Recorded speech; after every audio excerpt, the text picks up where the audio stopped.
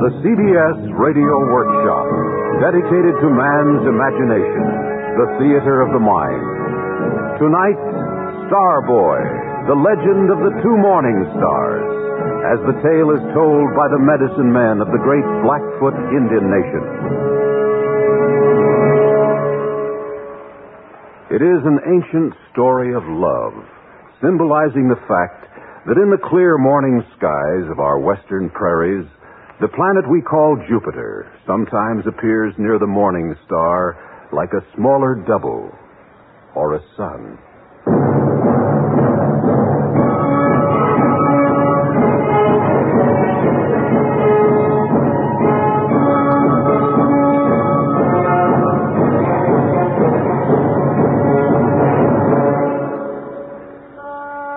There are two bright stars which sometimes rise together in our morning skies just before the great sun begins his daily journey to the land of the endless waters. One is the morning star. The other is Starboy, the morning star's son, who once was known as Poia, or Scarface. I, Natosin, keeper of the medicine of the great sun god, will tell you the story of these two stars, and of the Blackfoot, that is, Siksika woman, who was wife to one and mother to the other. And I will tell you of Swatsaki's sad fate, and of how Poia, the fruit of her love for the morning star, finally joined his father in the skies and became a star himself.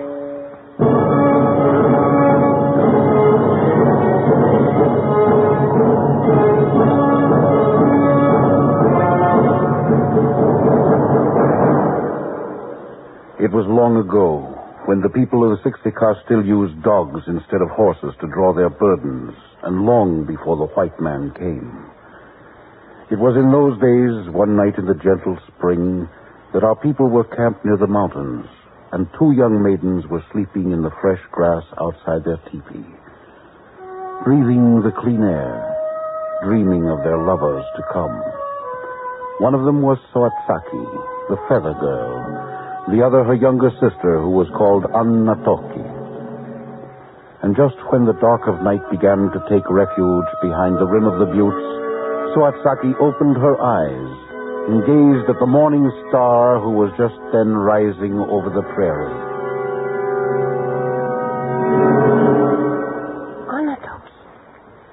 Annatoki, wake up. What? Morning star. Isn't he beautiful? He is beautiful. So beautiful. How wise he must be. Annatoki? No, you're asleep, of course. There have been so many young men in the village who have wanted to marry me. But unless one comes along as beautiful as the morning star, I shall. And Soatsaki went back to sleep. But in her sleep, the morning star looked at her fondly.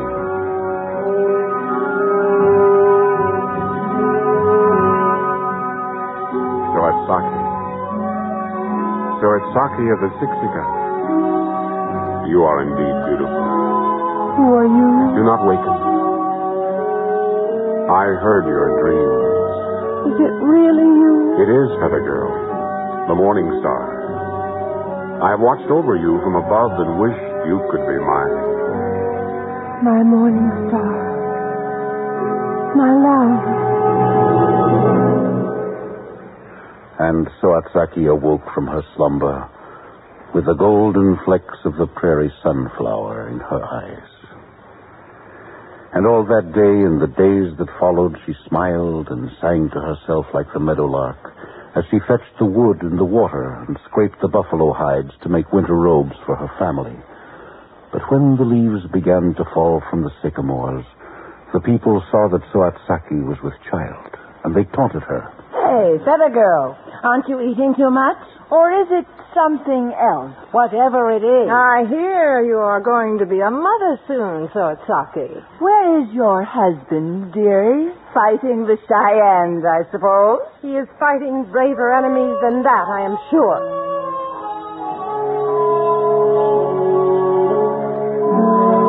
Sotsaki knew that she was pure. But she remembered the dreams she had had in the spring and knew that she now was the wife of the morning star. There was a great happiness in her, even while she shrank from the prying questions of the other women of the clan. And then, one day, Sotsaki returned with water from a spring in the valley and found a young man blocking her path back to the camp. Sotsaki modestly turned her face away. Step aside, stranger, and let me pass. But I am not a stranger. You do not recognize me, reflection of my light? You are tall and straight. Your hair is long and glossy. You smell of the sacred sweet grass and of the pines that top our mountains. And the light shines from your eyes. I know you truly, but tell me yourself. You need to ask that of your husband. Your lover, the morning star? Do you not remember that night in the month of the flowers when you slept on the dewy ground outside your family teepee and dreamed of your love for me? I do indeed. I do remember. I do. I fell in love with you that night. And I have now come to ask you to accompany me to the sky. We shall live in my family's great lodge with my father the sun, my mother the moon, and you will be happy. Never again will you hear idle slander. All my life I have dreamed of this. It is happening, isn't it? Will you come with me? I shall have to say goodbye to my parents. There's no time for that. If you come, it must be now. I should not leave my parents without a farewell. They have been good to me. But then, you are my husband, aren't you?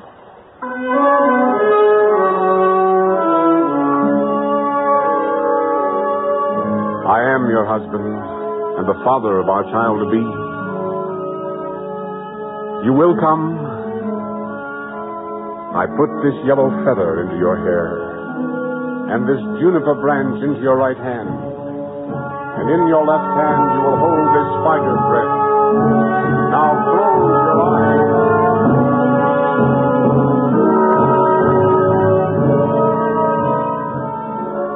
When Sotsaki opened her eyes again, she was in the sky at the lodge of the sun and the moon, who are the parents of Morningstar. The sun god was already gone on his long daily journey across the lands of the earth, but Morningstar's mother, the moon, had just returned from a night-long pilgrimage.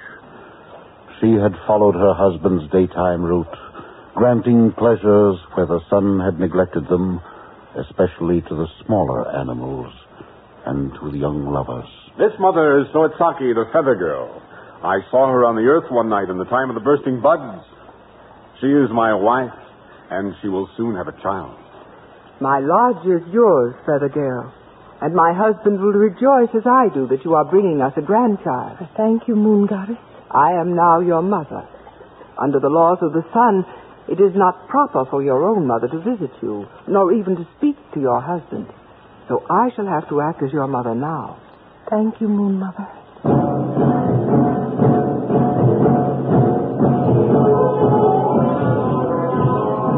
Come inside with me, feather girl. I will show you a soft buckskin dress which I worked on for many seasons against the day when Morningstar would bring home a wife. It is as soft as a cloud and has colored stitching around the neck and porcupine.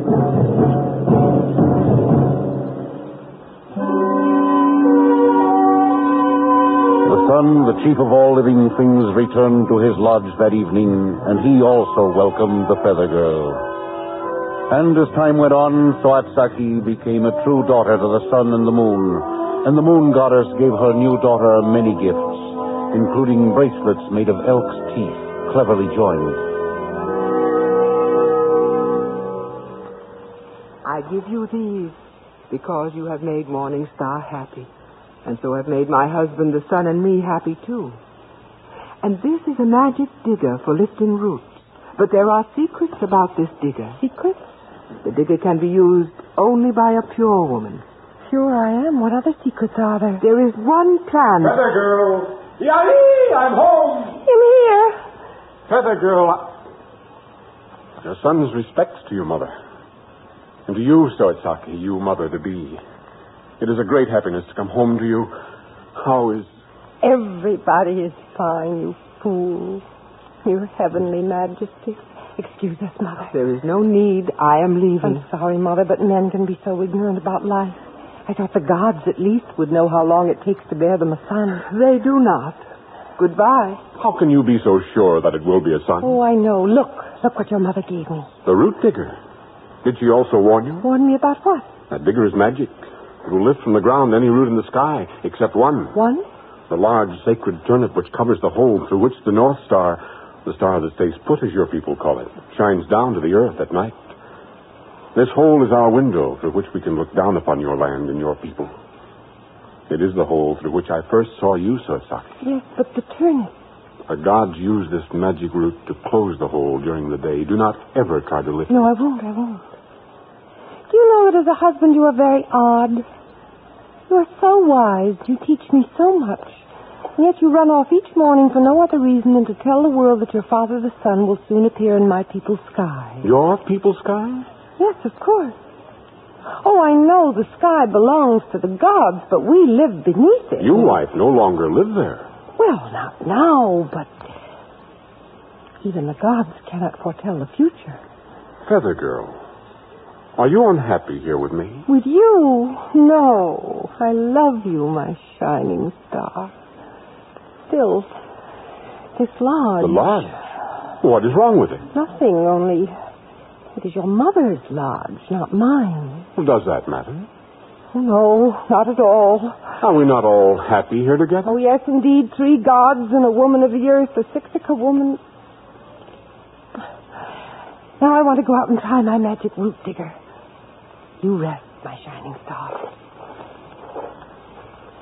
Everything here seems to be magical.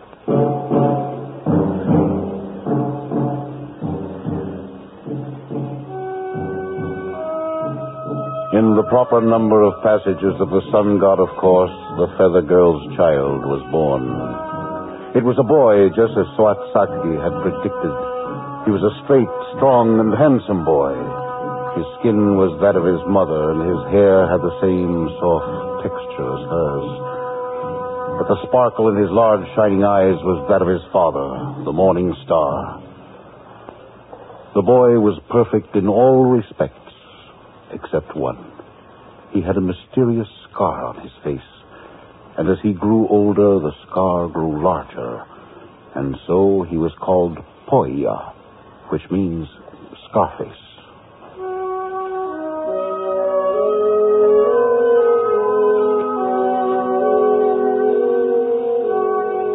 While Poia was still in his swaddling basket, his mother went out with him nearly every day. Out in the meadows, she would take Poia from her back and put him on the ground, while she used her magic digger to gather roots for the cooking pot. There were turnips and parsnips and rutabagas, and the Feather Girl collected them all, but she always avoided the biggest one, the one which the gods had forbidden her to touch, the giant root which closes the hole in the sky.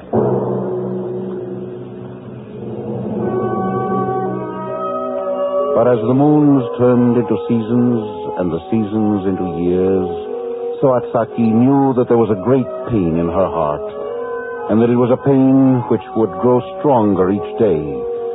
It was a longing for the green earth, a longing for her own kind, the Sixica, and their way of living, and perhaps most of all, a longing for life itself. For the gods are immortal, and it is not easy for a man or a woman of our world to live with the immortals. And so there came a day. Oh, I am so tired, I don't know. But you indecent parsnip, you monster turnip, you monument to the gods' arrogance. Have you no feelings? No, of course not. You magic digger, you aren't any help to me either. Oh, you grandfather of all roots, why don't you move? It's no use, the morning star warned me. I do so long to see. Oh, you cranes, you birds of the gods. Yes, you sacred birds. Can you not help a poor woman? Can you not help me? You wise-looking birds. You travel each spring to your nesting grounds in the north and then fly home again for the rest of the year. Can you not see I am like one of you? Help me, please. Thank you, wise ones. I think you've seen into my heart. I am a goddess, you know. At least I'm supposed to be. My husband is the morning star, and I live with him and the sun and the moon in that great lodge over that hill. But I am a woman of the earth. I am of the Siksika tribe, and I must see the prairies upon which my people live and die, or else I shall die myself. Will you not help me, Pearl? What's the matter with you? What? Oh, I see you're invoking the gods. Well, I understand that at least, but I don't know that it will do any good. This root digger is supposed to be magical, but I can't say that it's been much help. The two cranes who had remained with Soatsaki strutted through a dance, nodding and trumpeting, then took their places on opposite sides of the sacred turnip. And the male took hold of the leaves with his beak and began to pull back and forth until he had loosened it in its hole. And after that, when the two cranes and the feather girl pulled together, the root came out of the ground without a struggle, left a hole through which Soatsaki could see the earth again for the first time in years.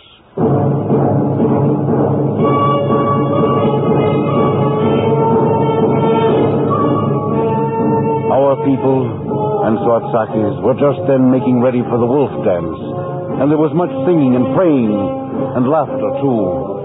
And Soatsaki was sad and homesick for her people. She sat for a long time and watched the familiar scenes.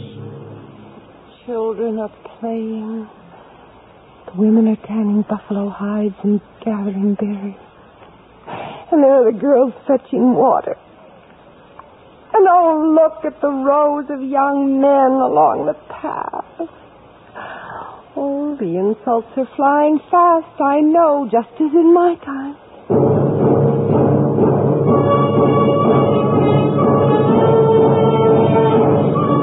And Soatsaki longed for the life she had once known.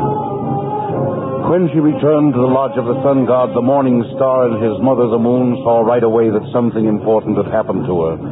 It was the morning star who guessed the secret. You look unhappy, daughter. I know. Yes, I know. You've dug up the sacred root.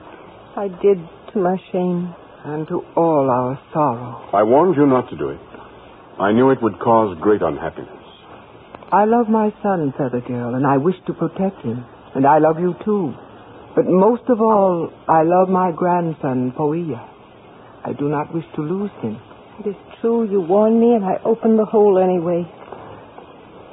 But I longed for my home, for the bustle of daily life in my village, for the yelps of dogs and the shouts of small boys, and for the friendliness of many people around me.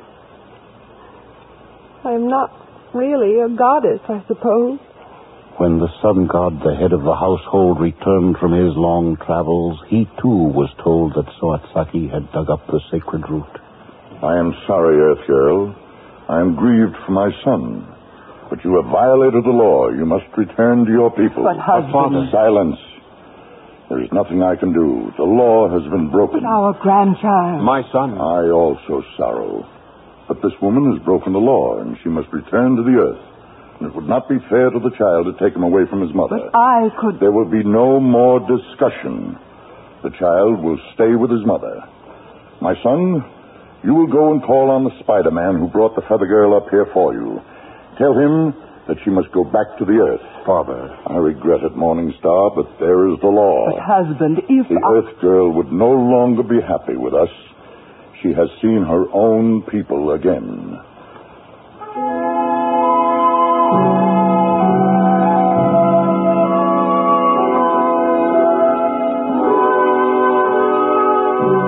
And so Suatsaki returned to her people, to us, the Siksika.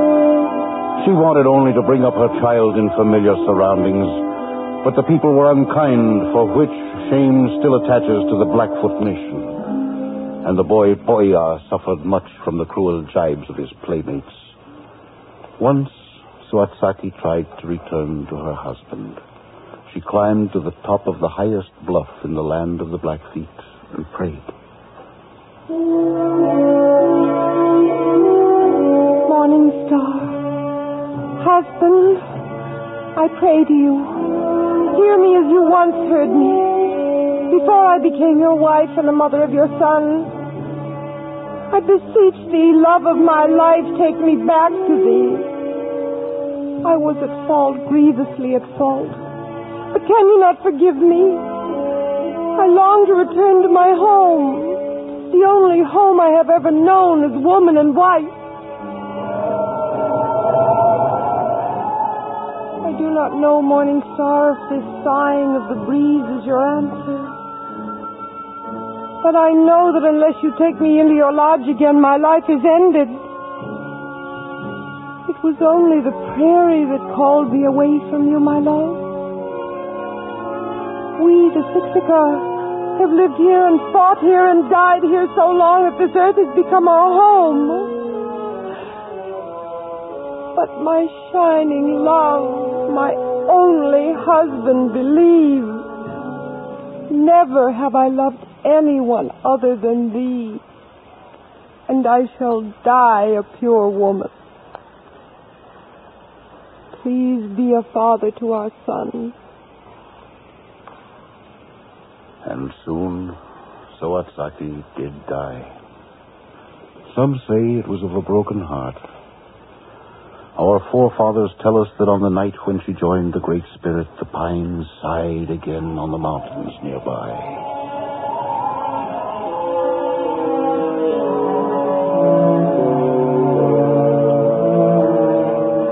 But Suatsaki had left behind her Poia, the morning star's son, and the scar-faced boy fared even worse with the other children of the tribe than before. He's nothing but a scar-face. Did your mother give you that? Where was she when it happened? The son of a god, he said. With a scar across his face, and nobody knowing who his father was. It was the morning star.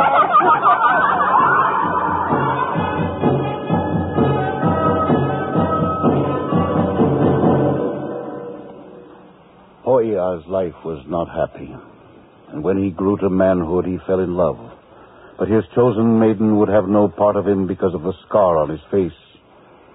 Poia, despairing, consulted an old medicine woman, the only friend he had left since his mother's death. What ails me, second mother? What ails me, Holy One? The scar. True, the scar. You cannot do anything about it yourself, Poia. But I know who gave you the scar. Perhaps to punish your mother. He is the only one who can take it away. But who would... The father of the man who loved your mother, of course.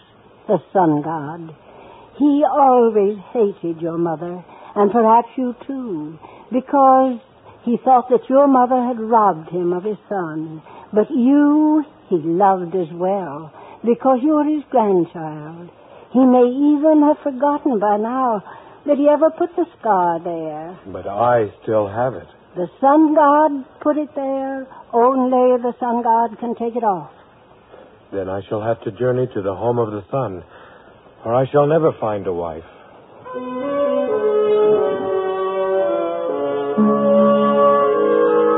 So Poia set out and journeyed across the plains and over the mountains, higher than any man can imagine, until he finally came to the big water which borders the sundown side of the world. When he reached the water's edge, he lay there for 3 days, fasting. And on the fourth day, a silvery trail appeared on the limitless waters, stretching far into the unknown. And Poya rose to his feet and followed the trail until he reached the lodge of the sun. Oh, you! Who are you? What? Why, you're from the earth below. How dare you disturb the peace of my lodge? Don't you recognize me, Grandfather? Huh? You might at least recognize the scar on my face. You put it there, didn't you? The Feather Girl. Oh, I suppose I did put that scar there. I must have resented your mother very much. Yes, sir. But I have the scar. Does it bother you? Yes, sir. I have found a girl, but she will not even consider me as long as I have this mark. Oh, that is sad, isn't it? Well, we shall see. What is sad, Father? Oh, Morningstar, it is the boy's story. He claims that he is your son. Well, that would make me his grandfather, I suppose. Oh, yes, he also suggests that I have disfigured him and that he has trouble with girls. He does look a little gruesome at that, doesn't he? You are not... I am Poya, Father. They call me Scarface. Only sometimes they call me worse names, since I have neither father nor mother. Your mother? She died many years ago, soon after you sent us back to the earth. What do you want, my son? The scar. Oh, he says that the girls don't like him. Or did I say that before? You did, Father. But about that scar, sir, you will have to take it off. Meantime, son, you can live with us in the lodge.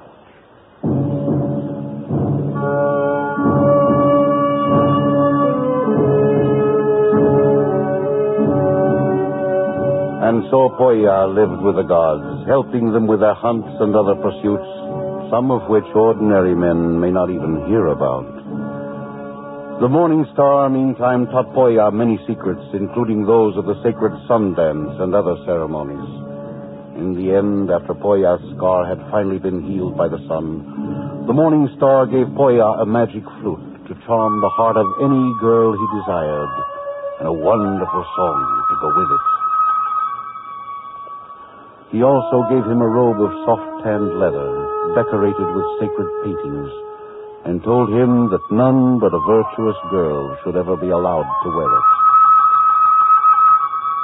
Such a maiden would be able to perform miracles, such as healing the sick, merely by putting the robe over them. Morning Star then sent his son back to Earth by the short route, over the Milky Way.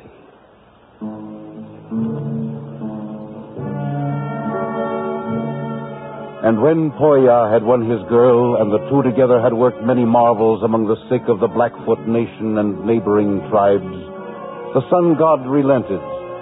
He took Poya and his wife to live in the sky forever. He made Poya almost as beautiful as the morning star, and he gave him a new name, Starboy.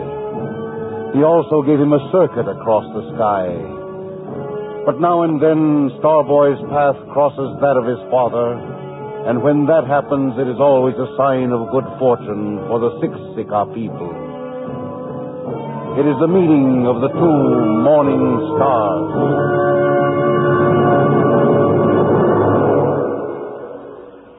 You have been listening to the CBS Radio Workshop and Starboy, the Blackfoot Indian legend of the two morning stars, as written by Henry E. Fritsch, with music based on authentic Blackfoot and Sioux Indian melodies, adapted and arranged by Alexander Steinert and conducted by Alfredo Antonini. Starboy was produced and directed in New York by Paul Roberts. Elspeth Eric was heard as Soat Saki, Louis Van Ruten as Notassin the Medicine Man, Joe Helgeson as Morning Star, and Tom Ellis as Starboy. Others in the cast included Cliff Hall, Elaine Rost, Peggy Allenby, Nell Harrison, Ray Brown, Ruth Tobin. The calls of the whooping cranes heard on the program were recorded by the Laboratory of Ornithology, Cornell University. This is Bob Hite inviting you to listen again next week when from Hollywood the CBS Radio Workshop presents Subways Are for Sleeping, Edmund G. Love's fantastic story of a man in New York who has lived without a home for 4 years. America listens most to the CBS Radio Network.